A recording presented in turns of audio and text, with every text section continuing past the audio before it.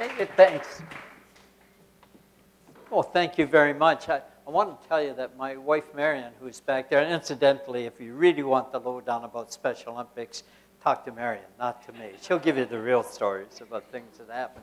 Anyway, Marion and I are delighted to be in this very special part of Canada and to be among the very special Canadians who live here. I have a real challenge this afternoon because what I'm going to try to do is tell you a 50-year story in about 15 minutes. So you'll understand if I move a bit quickly at times and if I skip over a few details along the way of those 50 years. What I'm going to try to do, is explain to you how this became this. Okay?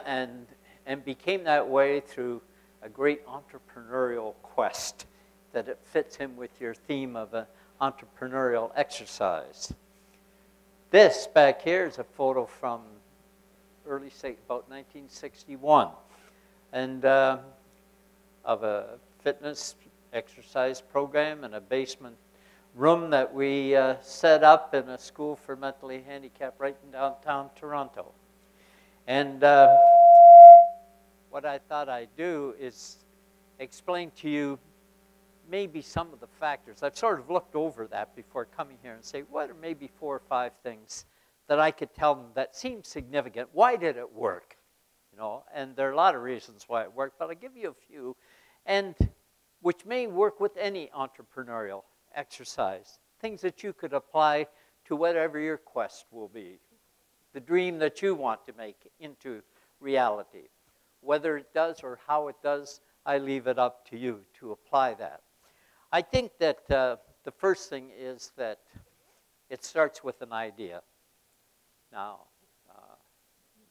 all these years ago, I tell you, I had a hell of a good idea. Now, I tell you that with all due modesty, okay? But it really proved to be a terrific idea. But maybe a lot of you already have your idea. If you don't have your idea, I'll tell you it won't happen in a vacuum. It won't come to you that way. You've got to get out and explore. You've got to get more experiences. It will come out from those life experiences, from your study, your education, the incidents that happen to you, and somewhere along the line that idea will pop. And when it does, don't miss it, because it can go by in an instant. So you're sort of aware along the way that you can do that. How I did that was back in, that's me, by the way, testing leg strength. This picture is about 51 years old, and you can see I haven't changed a bit, right, in that time. It's amazing. Anyway, I got my experience that way, too, that the idea came out of by working in this school. I had come up, I did my graduate work at the University of Illinois in exercise physiology and psychology, and my interest really was in the fitness and health of this population. So we measured strength and found that they had about half the strength. In fat, they carried on average about 35% more fat. In endurance tasks like muscular endurance or running, cardiovascular endurance, they fatigued about 35% faster than the kids without a mental handicap that was our control group. So when I did this, I put it all together and I said, geez, maybe we should do something about that. But many people said to me, well, what do you expect? You know, in those days, they said they're retarded. That was the word, which is not an appropriate word these days, but they just assumed that it was something connected to the mental handicap. They're mentally handicapped, so of course they're physically handicapped, or slow, or stumble when they walk, or fatigue quickly. But then the other thing, in terms of exploring and getting my idea, once I got exposed to this population, I found out a lot of other things about them, got close to them. I saw them arrive in taxis every morning at the school and go home the same way at night. I knew that when they went home, there would be no neighborhood play, you know, no road hockey for them. People wouldn't even go in the backyard and play catch with them. They wouldn't even learn to ride a bike because people figured they couldn't learn that. They're mentally handicapped. But so I said, well, if I had that lifestyle or you had that lifestyle, we probably wouldn't perform any better than they do. And maybe if we replace that and we change some of it, things will change. So I did that by 4 experimental programs to try to change their strength, try to change, as in this case, running endurance.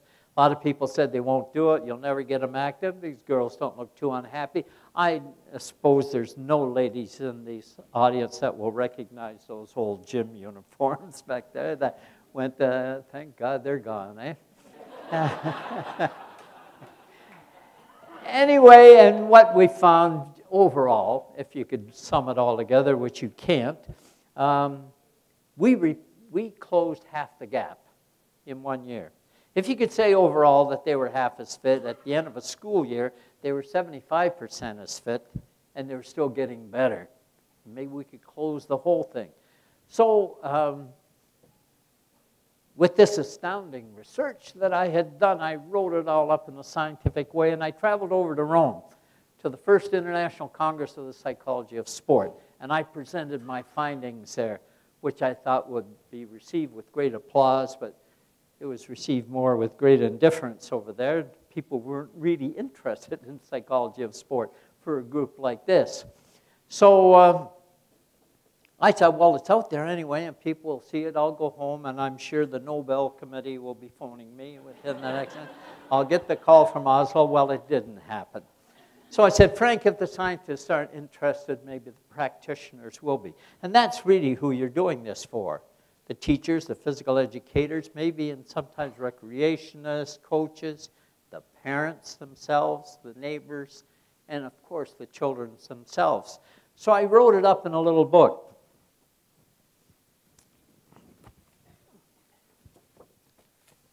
This little book is pretty small. The title was Physical Fitness for the Mentally Retarded. Again, inappropriate title today, but it wasn't 40, 50 years ago. And that contained how to test them, how to assess the test, how to prescribe exercise on the basis of that, give example of programs, how to set up a training session, and how to evaluate whether it was working or not. I went to my grant agency and I said, if you'll give me $1,000, I can get 1,000 copies of this printed. And I said, we'll give away the first 500 because people won't even know about it. That will be the lost leader, if you like. And second 500 will sell for $2 a piece, and you'll get your money back. They said, okay. They gave me the money. That's indeed what happened. But subsequently after that, we sold 50,000 copies of this. Now, that's another thing about your entrepreneurial exercise. You go out and test the market, and you see whether there really is a need for what you're pushing and what your idea is. And I thought, gee, we could do that, not just in that place in downtown Toronto, but all over the place if we get people excited about it. I think the second thing you do with your idea after this exploration is that you package it in some way.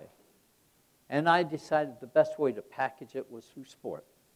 Now, this is fine, this is good, and I've reread this, by the way, recently, and I'll tell you, it's really well written. It's so I'm not going to put this down, but I'll tell you, for me, it wasn't the real answer.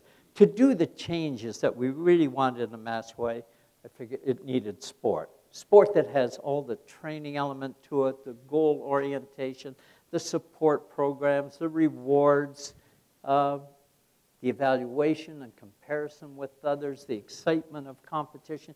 That is what we needed to introduce. Really, rather than straight motor learning, what I was trying to do was really bring this world to her. Now, this is a little UK gymnast, actually, and to bring that world to him. That's an Irish gymnast, and the boy looking at him and smiling at him is his brother. And you can see how obviously proud he is of him. So I packaged that way as sport, and I went to the Centennial Commission. You know, 1967, very few of you were around in 1967, but I was. And that was our 100th birthday here in Canada, right? I worked with the Centennial Commission. They'd come to me to put together a fitness award that you could only win during 1967, and which subsequently became the Canada Fitness Awards, which all of you probably got exposed to somewhere along the line in school. And on a trip up to Ottawa, I presented this idea, a 3-year proposal, planned out, budgeted, the whole thing, developed programs across the country in sport. And in 1967, we would celebrate Canada's 100th birthday with a big games at the CNE in Toronto. And I thought, I wonder if they'll buy this. They instantly said, terrific, we'll do that. That's just the kind of thing we want for Centennial. All the participation and the party atmosphere. They would supply money for it, not just for the 2 years lead up in the games, but I figured we'd have a great legacy afterward. And it would have happened. So it would have happened here. But then another strange thing happened. That's just what will happen to you with your idea. Serendipity, out of the blue, something happened. I got a telephone call one day, and a guy says to me, I'm calling you from Washington, D.C., and I do advisory work for the Kennedy Foundation. I didn't even know there was a Kennedy Foundation. I knew there was a Kennedy family. Actually, at that time, this is about January 65, and President Kennedy had been assassinated about a year, just over a year and a half before that. And said this is operated by the Kennedy family, and they wanted to know if you would come down and talk to them about your work. And I said, well, yeah, that'd be nice, and you'll play for the plane, of course. Oh, yeah. So they could afford that. And so I went down there, and one of the things that I presented to them was the same thing that I had shown the Centennial Commission. And I had actually met with Eunice Kennedy Shriver and her husband, Sergeant Shriver, when I went down there that night at their home. And the one thing he had in his hand when he came through the door was that proposal that I had sent down to them. And within about 3 minutes, he said, can you do this in the United States? And I said, well, somebody can, but not me. I'll give you a hand. So as I'm going out the door, Mrs. Shriver says, Sarge, you're not just going to let him walk out. I mean, what are we going to do now? She says, I don't see a problem. Dr. Hayden will come down here, work at the foundation. I said, hold on. You know, I'm in Canada. I have a job. I have students. I was at the University of Western Ontario by this time. And he said, well, we'll see. For 3 months, they kept phoning me and everything. When are you coming? When are you coming? I said, I'm not coming. I'm not coming. And in 4 months, I was there. And I stayed there most of the next 7 years.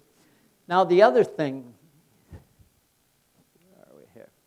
You know, I figure with your idea, you get the idea, you package it, and then you have to put a name on it. Okay? The name Special Olympics turned out to be a terrific name for us. You know, people know. I chose that, first of all, I wanted to make sure people know this is sport. Sport as sport was meant to be. Maybe not the way some Olympic elements are right now, but the way it was for de Coubertin back in 1898.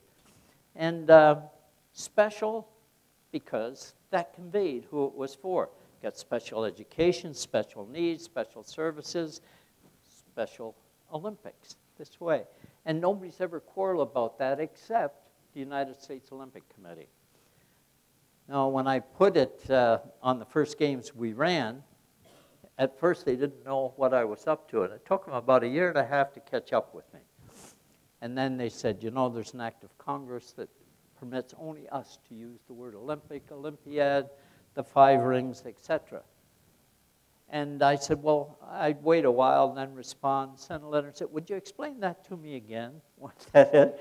And this went on for about 6 months, and finally we got letters, and they wrote to Senator Ted Kennedy at this time, and they threatened to sue all of us, me, the Kennedy Foundation, the Kennedy family, Special Olympics, for taking something that didn't belong to us.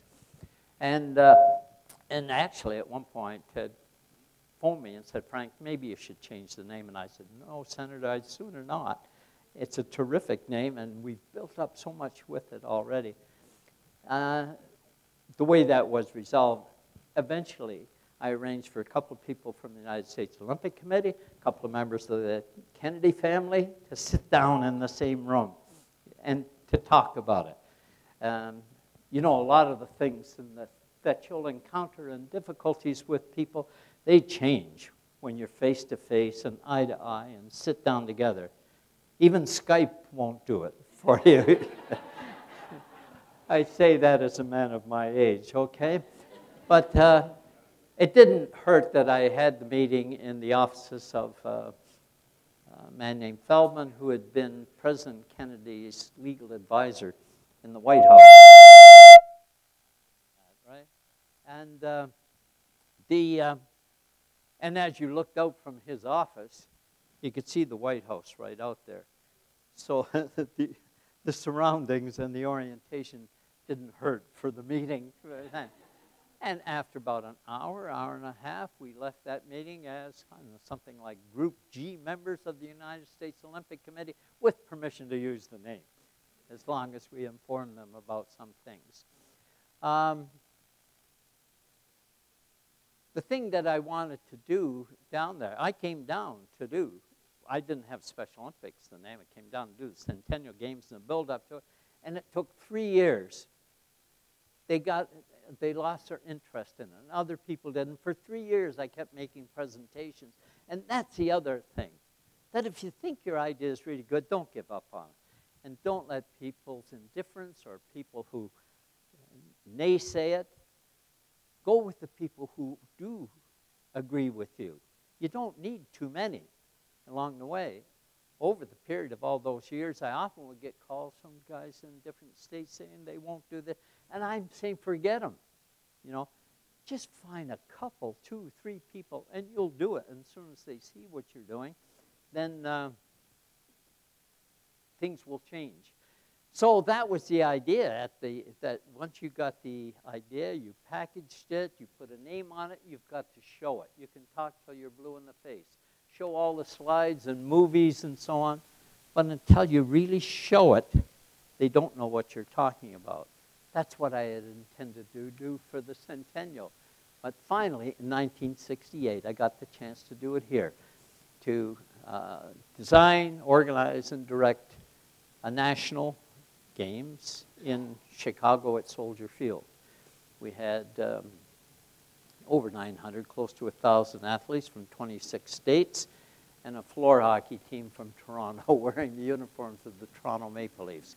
Back in those days, you wore that sweater with great pride, I'll tell you. This 68, 67 was the last year they won the Stanley Cup. Anyway, I said, you know, they played such great floor hockey at the Beverly School in Toronto where I did my work. I got a team out of there to come and show them. And then I got a friend in Chicago, approached the Blackhawks, and he got Stan Mikita, the captain of the Blackhawks at that time, to go out and train a team at Palos Park to come in and play this team, which actually came with George Armstrong, who was the captain of the Maple Leafs at that time. So, and we set up this floor on the infield, and which we used for some other purposes. But anyway, I know you'll want to know, the game ended in a 6-6 tie. But the Leafs would settle for that today, right? They wouldn't worry about that. So, the other thing I think, when you develop your entrepreneurial idea is, at least my experience was that it's better to do it from the top down instead of the bottom up. My original idea in Canada was to go across the country and build it up, but that would take forever, take a long time. And it works better if you start up here. Special Olympics, wherever it exists, is a house built from the roof down. They see what it is, and then you send them back and you give them the help to do it. And lo and behold, the next year, 69, we had 7 regional games, and they're doing a bigger thing at those regionals than I did in Chicago. And along with that, in the next year, the states were, each state was doing things even bigger. Within 2 years, I had organizations and programs in every one of the states. And actually, they were running annual state games in every one of those states. The idea went along. Same thing, I'm jumping a little bit and thing, but the same thing happened internationally. How the chance came to, I was waiting and waiting and waiting, and said, yeah, Frank, you'll recognize the time when it comes to take it internationally, because that was always in the back of my mind. Finally, it came, but we built it much the same way, top down. This is in Paris, the National Sport Institute in Vincennes. Those games were organized by volunteers, and the last I heard, they've been doing them manually for about 30 or 40 years, and maybe they still go on. This is in Ireland, in Limerick. You know, the Kennedys obviously had some connections in Ireland, so that was an early start of Special Olympics in Ireland. I toured the world with it. About 12 countries had representatives at a meeting we had in the United States, and they wanted to talk to Mrs. Schreiber and said, can you get somebody, we have somebody to do for us what Hayden did for you in the United States? And because you're so far ahead of us by this time now. And it ended up being Hayden. And I took 3.5 years leave from McMaster and toured the world with it, helping places like this in Buenos Aires in Argentina to run games here in Santiago in Chile. That fellow in the middle is Admiral Moreno. He's passed away now, but he's the guy who led the coup against Allende, established a military dictatorship. Now, you can argue about military dictatorships, but you can get things done if they're on your side, okay? And that's his wife in the white. She was like the Evita of Chile, and that's me. You see, again, I haven't changed very much. You know, my hair's grown a little bit, and on the other side of me, looking rather bored, is the wife of the American ambassador. Japan took it and did with it like they've done a lot of things with Western imports from there. Terrific, both winter and summer activities. Hong Kong was a super place. They had great volunteers, they had great leadership there. They had involvement of sport coaches and people, and the sports stadium and sport complex there in Hong Kong from the beginning. And they amazed me. And in the end, there was a great friend of mine, still is, Dickon Young, who headed that up. And I kept saying to him, Dickon, when are we going to get into the People's Republic of China, into mainland China? And I said, you know, there are 1 billion people living there. Think of the market, you know, with 1 billion people. And he kept saying, be patient, Frank, be patient. You can't just run in there. And I must say, and he said it like an American, but anyway. And then I was back at McMaster about 2 years, after 2 years of overtures that he made. He knew how to do it. He knew the people. He knew the culture. He called me and said, Frank, they're ready. And he said, they want you to come over and train people. And we asked them, come to China or come to Hong Kong. And they, of course, want to go to Hong Kong. Most of them never been outside of town. So they sent 24 people, 2 from each of 12 regions of China, a couple of translators. I spent a week or 10 days with them, one of the great weeks of my life. They're wonderful people. The first night I met with them, and I said, well, I just have one question to ask you. I said to the interpreter, why are you here? Why do you think you're here? Because I knew the government would be involved. I didn't know how they selected. I had doctors of ancient Chinese medicine. I had physicians. I had, thank God, a few coaches and physical education people, social workers. I said, why are you here? And they buzzed and they couldn't understand the question. Then they came back and said, that's an easy question to answer. I said, you're going to tell us what to do and we're going to go back and do it. I said, fantastic. That's all I wanted. If I asked the same thing over in Europe and told you what to do, they'd tell me 5 ways that were better. That's great. And they did. They went back to those 12 regions. They ran major games in every one of those 12 regions within a year. And they ran national games just after that year expired and invited me to come back and see their national games. It's terrific. The other thing with this is that 5 years, the progression from there, that would be in the early 80s. The progression from there, 5 years ago, China hosted the World Summer Games for 7,000 athletes, 165 countries in Shanghai. But it grew really out of Hong Kong. This part of it is maybe the most important part. To realize that it's what happens at the local level. This is where Special Olympics really happens. On a track, in a pool, on an ice rink, every day, every week, along the way. Not at games. Games are important to the whole movement, but this is why we do it. And, or here in a pool. There, I've changed just a little bit there now. This is what I stressed everywhere I went in the world, that this is the thing that's important. And the only way I could convince them, I never came like this, I came like that.